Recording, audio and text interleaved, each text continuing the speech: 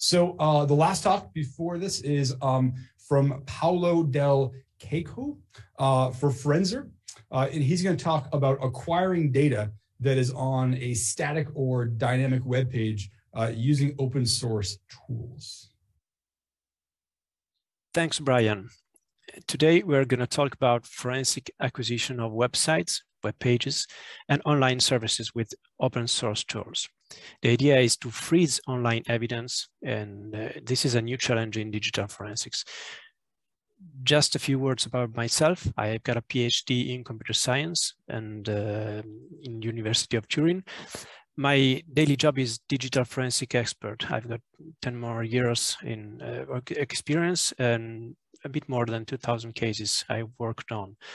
I'm an expert witness in court for public prosecutors, judges, and law enforcement, but also consultant for private sector companies and law firms. So I've got a lot of experience in many interesting cases where I've seen online evidence becoming more and more important. I've got many interests in digital forensics, particularly in mobile forensics, cryptography, cryptocurrency, and OSINT. And I'm also a contract teacher, masters and training courses for the University of Turin, Milano, and Genoa. The focus of today's talk is online evidence. Acquiring and preserving digital evidence from hard drives, smartphones, or pen drives is pretty straightforward by now. But what about online evidence? We've got a lot of important things such as websites, web pages, cloud, tweets, social profiles, videos, whatever you can think of. There are a few tools and services around, both commercial and free. Some are good for web pages, some for websites. Some can be adapted to different tasks, for example, to acquire applications or maps or whatever you need as a proof. The problem is that there's no standard or comprehensive solution. So we have to work on things to make it good for our purposes. A few words on the state of the art. We've got local tools, which are tools you can install locally on your computer. Some of them are free, for example, Magnet Web Page Saver, ArchiveWeb.page, and Browser Crawler, pweb, OSINT, which actually is a bit more OSINT oriented than digital forensics oriented. wget and HTTrack, as well as the others. These are not that much forensic tools, but some use them for forensic purposes, and some others I didn't mention. There are local tools which are commercial, so you have to pay to use them, and I can mention forensic acquisition of websites. FO is an Italian project. X1 Social Discovery, Huntly, which is a Chrome plugin used for OSINT investigations, just like Paliscope, another Chrome plugin, a web preserver, page freezer, many tools you can install locally and use them to acquire digital evidence.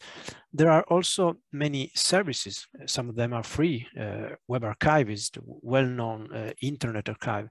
Archive.today, Conifer, Legalizer, which actually is not working, but a couple of months ago it was working, maybe a year ago it was working, and many others. There are also commercial services such as Legal-i, Giuffre Clients Prova Digitale, they are Italians, Italian tools, Creo Solutions, another Italian tool.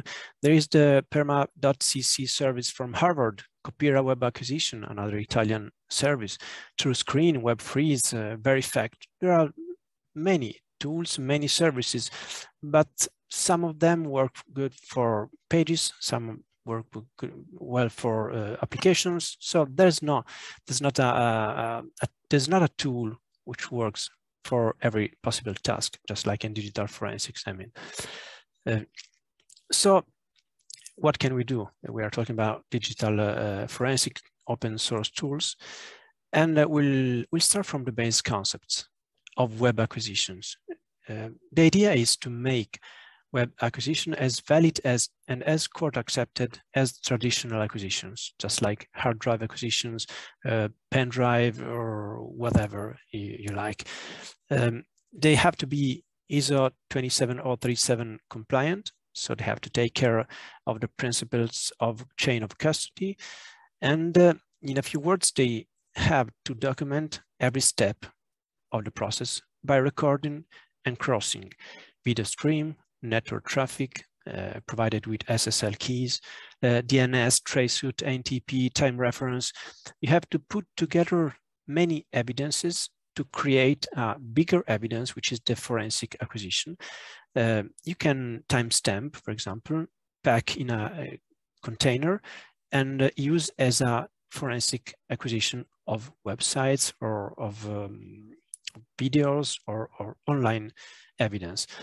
The idea behind the project I'm going to talk about today is to create a Linux virtual machine. You can use Ubuntu, Debian, or whatever. Visit a web page in a monitored environment. So the environment has to be prepared before visiting the web page or crawling the website, and documenting and recording every single step of the acquisition or of the visit. You have to document everything your computer does, your virtual machine does, to prove that you are actually visiting that page.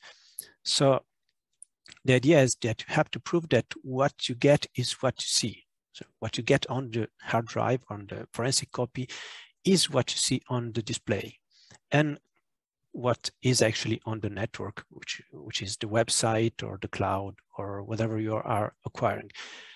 The idea is to create a digital forensic copy or image of the page you visit, just like you would do for hard drives in EWF or AFF format, or for mobile acquisitions, just like a UFD, OFB, XRY, or other tools you use. Let's start from two scenarios. The first scenario is the automatic forensic acquisition of a whole website, for example, by means of a crawler.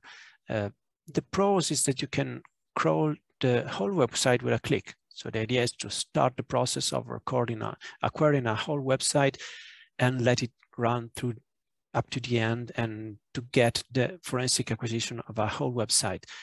The cons is that some websites may result different because of AJAX or HTML5 rendering, or some issues that make the acquisition you perform different from the real website you visit. For example, if you visit Facebook pages, they are built during the visit. So the browser builds some part of the page.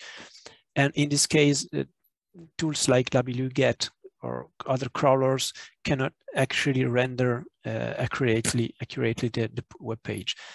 And the other scenario we will show for as first one is the manual forensic acquisition of web page or videos or whatever you can see in a browser. The pro is it's good for web pages built because they are built in browser. You can, for example, you can acquire a YouTube video, starting the video and then recording all of the streaming process. They are not actually good for whole websites because it would be too much time consuming to visit all of the website. You can do it. You can click on every link and open every single page or every single image, but it would take too much time. So for complete websites, it's better to go for a crawler than through a browser visit. Let's start with the web page acquisition with the browser. The first thing you have to do is to download or install a Linux virtual machine. Install some missing tools. For example, you can install the Google Chrome stable if it's not already there. You can install the Open Timestamps tool to timestamp acquisitions through the blockchain, and FFmpeg to record video, and whatever tool is missing, you can install it before starting the process. Once you are there, you simply have to open a new terminal window. Let's call it terminal window number 1, and place it in the top left part of the desktop. So we will arrange the desktop in a way that it becomes a kind of dashboard where there are many parts of it which document the visit, document the downloads, and a part will be actually what you see. It will be will host the the browser. The idea is to record the video of all the acquisition and to acquire the single logs of every single step we will now see. So the first thing you can do is to create the folder for the case. We will call it OSDFCon 2021. And on terminal 1, you can run the command script w1.txt, so you can store commands, line history in the file. So whatever you type in the keyboard and whatever you see in the terminal window will be stored in the w1.txt file. It's just a kind of way of documenting what you type and what you see on the display. I suggest you to export the SSL keylog file path, because we want to enable the SSL library to dump SSL keys. You know that when you visit a website which is encrypted through SSL, the network traffic is encrypted too. So you can acquire the network traffic, but you cannot browse into it because it's encrypted. If you acquire the SSL keys, you can look into the traffic and find the corresponding artifacts you saw on the web page. So you launch the command export SSL keylog file, pointing it to the path of the file when you want it to be stored. And once you do that, after the acquisition, you can open the the network traffic and open the premaster secret log key in for example, in the Wireshark application, and see the traffic in a decrypted way. So you can see inside the encrypted SSL protocol. And that's a very interesting proof, because what's inside the traffic has to correspond to what you saw on the display, to what the other log files which we will acquire contain.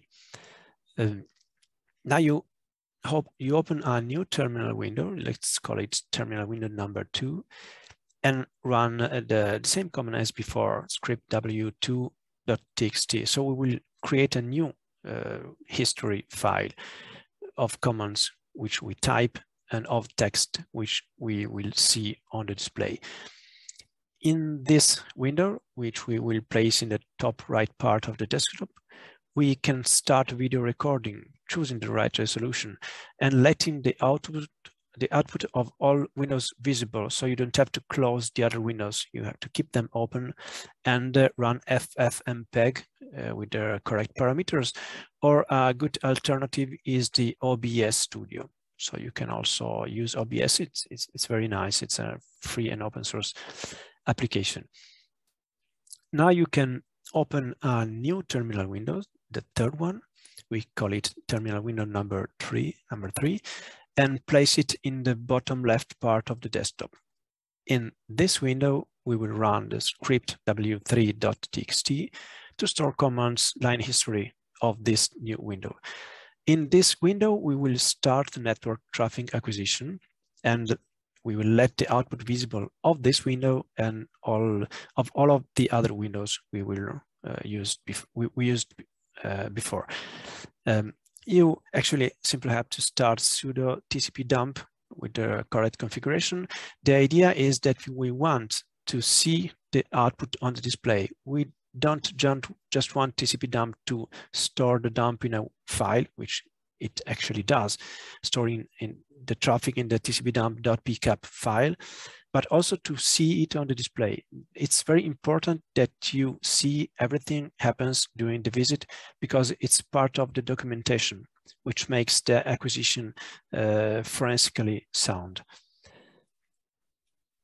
Now we go back to the terminal window number 1 in the top left, and we move to the OSDFCon 2021 folder and run the following commands, but we can also put more commands. The idea is to type commands which actually prove you are navigating, you are browsing, you are connecting to the internet, you are using the web. For example, etc hosts document the local DNS configuration. Traceroute documents the path which goes from your virtual machine to the OSDFCon.org server.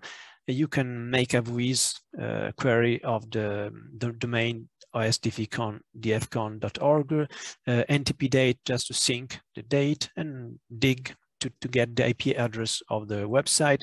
And you can add the comments you prefer. So if you have suggestions or ideas, they are welcome. Now you stay focused on the terminal Windows 1, and let's get to the point. We start Chrome web browser, but we don't simply want to start the web browser. We want to see what happens behind the browser. So we use the command trace, which shows us the insides of the process, and see it on. We want to see the output on the display, so that's why the two what I typed here, and we want to store it on the trace.txt file. You place the browser in the bottom right area on the desktop, and you can start navigating to the evidence. So the idea is that before launching the browser, you will see this desktop. You have in the top left corner the trace command with Google Chrome ready to start, and in the top right the ffmpeg, and in the bottom left the TCP dump ready to acquire the network traffic. Then you launch all of the commands, and you can see that things are moving. You see the network traffic which flows, and you see the trace of the process, which shows you what happens inside the Chrome application. Every file it opens, every single cache, every single access to the network, it shows everything. And you also see the network traffic and the video which is being recorded. In the bottom right window, you have the browser, and you can start visiting, for example, the OSDFCon website. You can also browse YouTube videos. Whatever you do in this context is documented by network traffic, by video, by trace, and everything can be used to prove that you are actually visiting this web page. Some improvements can be done. What I said is just an example, a starting point. You, for example, can take screenshots with Google Chrome extensions. You can install more extensions to certify the navigation. There are many tools which can be useful. For example, tools which interact with the free services I mentioned above, just like Web Archive tools to ask the Web Archive to acquire a copy of the web page you are visiting. So you can cross some tools or services on the web with what you are doing on your virtual machine. You can save web pages. You can record audio, for example, with OBS. You can further filter through MTM proxy, for example, to show HTTP commands flowing on a terminal window. So you can let the traffic go to the proxy and show it on the display and save it on a file. And so you add more forensically soundness to the process you are doing. You can also download separately SSL certificates and robots or more DNS data, for example. And now I just give you some example of what is being stored. For example, if you see what's being stored in the traffic.bcap file, you can see that there are parts mentioning the website I just visited. And this is useful to prove that actually the traffic you saw passed through the network interface, and at the same time in a synced way, so it contemporaneously you see traffic, and you for example can filter from the trace file the references to the OSDFCon website we just visited. So we are collecting more and more evidences to show that actually you are visiting the website. And at the end, what you simply have to do to stop the process, you can simply close the browser. You can stop TCP dump and stop ffmpeg or OBS from recording the video. You press Ctrl+D to stop the history from being recorded with the script command. And then you can pack together all of the files you have collected with the tar command. You can also use zip or whatever you like. And you can make, you can stamp the acquisition with the blockchain, for example. So you can apply a timestamp. I suggest OTS, which is open timestamps, but there are many different ways to forensically apply a timestamp to a content. So you can prove that the content has been created in the moment you visit the website. The idea is to timestamp right at the end of the visit, at the end of the process, not to wait too much time. You can then close the virtual machine, so you can switch off the virtual machine. You can zip and compress the whole virtual machine folder, and you can further apply a timestamp to the zipped virtual machine. So you can close the acquisition into the virtual machine, which becomes actually a bigger acquisition of the online evidence. So you can choose, if you want, you can use only the internal acquisition, so the first acquisition archive you performed, or to produce the whole virtual machine as a more valid digital evidence, because the virtual machine contains all of the logs, all of the commands you typed. Whatever happened on the virtual machine is stored in the virtual machine itself. So the idea is to use the whole virtual machine as a digital evidence, if possible. This is an example of the process going on. So just to show you actually what happens under the hood, you can see everything flowing. You can see the web page, the YouTube page appearing on the browser. Now we go to the OSDFCon website, and the traffic flows, the video gets recorded, the trace goes on. So there are lots of things happening under the hood. You can visit pages, click, and everything is well documented. And what about whole websites? The process is pretty similar to the one we used before, but the difference is that instead of using a browser, you use a crawler, for example, the wget, to acquire the whole website in a recursively. So you start from the root folder of the website, and it crawls through every single page. You have to take care about the SSL keylog compatibility. Not all of the tools, wget, for example, not all of the versions are SSL keylog compliant. So the important thing is that wget has to use the libnutils library, which dumps the SSL keys he finds during the visit. So this is a suggestion of a couple of lines you can type to install the tool. And once you have done this, you can simply start with a process just like the one you did before. So you started video recording, network recording, and instead of launching the web browser, you simply launch Strace and wget.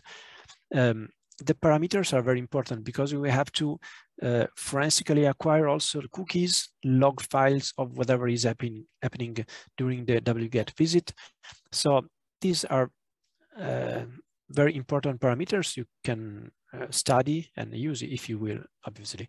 And also in this case, we save the Strace file on a strace.dat file while viewing the output on the display. Just remember that wget does not store the SSL certificate. So you have to visit the website or to download the website to acquire the SSL certificate. For example, you can use OpenSSL with the common S client to acquire the SSL certificate, or you can also acquire the robots file, which is not actually part of the acquisition. Some other suggestions are, for example, the index all of the pages, the sitemap it's another important file which is not always acquired. So whatever wget doesn't get, you have to get it manually. You can obviously script all of these calls. Upon the completion of wget, you can simply stop tipcpdump, stop the video acquisition, create an archive with the acquisition, timestamp the acquisition, and just as you did before, close the virtual machine. If you want, you can zip the whole virtual machine folder and apply a timestamp to the virtual machine. So that becomes your forensic acquisition of a website. As I told you, these are just ideas, starting points. Actually, I find it a good acquisition of websites and of web pages, but it can be improved. For example, you can install in the virtual machine. Now you have one ready, so you can install whatever you like, several tools to acquire or attest their online evidences. For example, if you want to document what's inside Dropbox account, iCloud, or Google Drive, you can install those applications in Linux. You can install Google Earth. I acquired in the past a lot of maps and the historical maps, which were shown only on the Google Earth application and not in the Google Maps website or in the Google or in the Google Earth version of the website, which is a bit different from the application. You can install applications such as Torrent. You can think about Android emulators, for example, just to acquire virtual instant messaging and so on. You can install other operating systems or other virtual machines inside the virtual machine. So you can install Android virtual machines such as Nox, Genymotion, AVD, or many other tools. Obviously, in this case, you have to think about more tricks, because some of these applications do not let you sniff and decrypt the traffic. So you have to think about using tools such as Fiddler, Burp, or MTM proxy, just to get through the traffic and to understand what's flowing from the application to the server. You can even think about running your some VPNs, for example, if you want to change the exit to other countries, or even Tor. So you can choose a Tor exit node and acquire websites in the dark web. So you just have to remember to set the SOCKS 5 setting properly. But once you do this, you can visit web pages in the dark web and document everything. You have to do some tricks, but it's a good starting point to move and think about your own solutions. And now for the conclusions and future works, that's only a basic solution. Much more can be done. And the idea is that you have to think about how to avoid possible tampering. So you have to think on the other side, how would you be able to tamper such an evidence? I can think about some things which can be used to make this evidence a bit more difficult to use, but it's very difficult to tamper the evidence. So if you think about ways to tamper the evidence, you can, on the other hand, think about ways to make it more solid, to make the acquisition more solid. Obviously, you can write scripts to automate, to make the forensic acquisition automatic. Now everything is manual, so you have to open the terminal windows and place them in the corners. You can make it all of it automatic, both for websites and for web browser acquisition. So you can, for example, launch with a single command SSL keylog, video, TCP dump, wget, trace, script, zip, and all of the tools you saw and you manually started. You can start them in a script. That would be great. And you can also think about using different ways of visiting websites or acquiring websites, just like Phantom.js, for example, to automate acquisition of web pages or websites. And you can think about many, many improvements which can be done. But the basic idea is that we have to document everything we see and everything which flows on the network to prove that what we see on the web page, what we acquire through wget, is actually the website which is present online. And I'm done with the presentation. Thanks for watching. Great, thank you very much for that talk. It's very interesting. There's a bunch of themes here I honestly had never really thought through in terms of the detail for acquiring some of these things.